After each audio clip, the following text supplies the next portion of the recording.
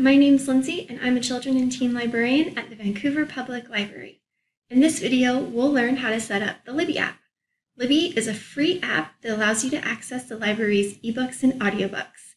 It works on Android, iOS, Windows 10, some Chromebooks, and can be used in the browser. Let's get started. The first step is to visit us at vpl.ca. From there, we're going to click on Digital Library, and then under the Read column, eBooks. And a really easy way to find the Libby app is to go through our kids e-reading room, right here, or to keep scrolling down and go through our e-reading room for teens. Both of them have the same links that will help you get set up on the Libby app. So let's just go through our e-reading room for teens. If you scroll down, on the bottom right, you will see links to the app stores. And if you click on these, it will take you directly to whatever app store you use so that you can download Libby on the type of device that works for you.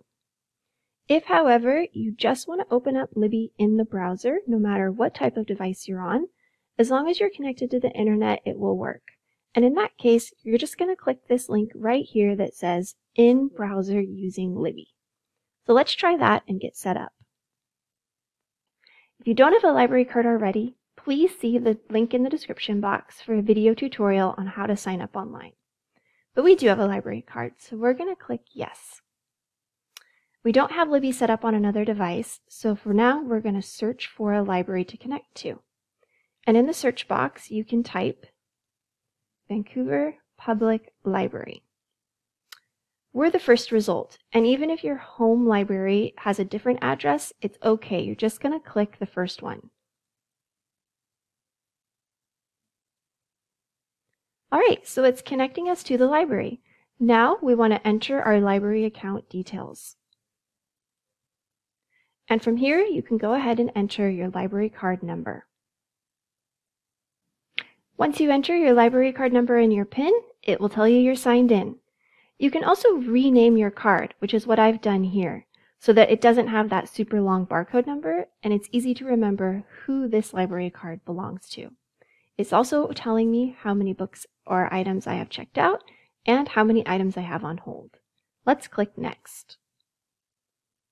And we're here. So now we've signed in to our library account and we're in the Vancouver Public Library's digital library. You can start exploring, you can scroll down, and you're ready to check out an ebook or an audiobook. If you need any help using Libby, or if you find it doesn't work on your device, you may need to try something called Overdrive. Please reach out to us at the library and we can help you get set up. Thanks for watching!